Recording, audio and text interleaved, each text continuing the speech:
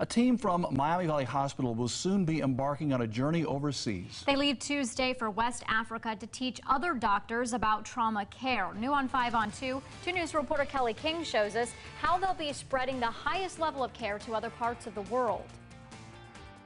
The trauma team here at Miami Valley Hospital will be traveling to Nigeria to train other medical professionals. Not only will they be sharing their knowledge of life-saving care, but they'll also be delivering life-saving equipment. 9 bags, hundreds of pounds of equipment, but even more precious is the cargo you can't see. Most importantly, more than just items, is our expertise and our knowledge. Packing up their luggage, a trauma team from the Miami Valley Hospital is preparing to fly 6,000 miles away. Dr. Peter Eke is leading the charge, spreading the highest level of trauma care from Dayton to Nigeria. We're just kind of helping as catalysts to jumpstart them and kind of help them move ahead. Well versed in trauma, the medical director will be teaching more than 40 other doctors.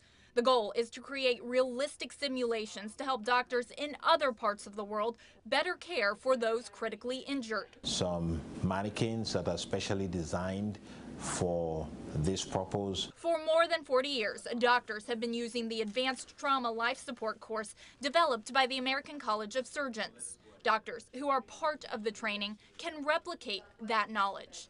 That knowledge already making an impact locally, now making an impact internationally. We consider it a privilege to be able to do this. The team will be in Nigeria for about a week.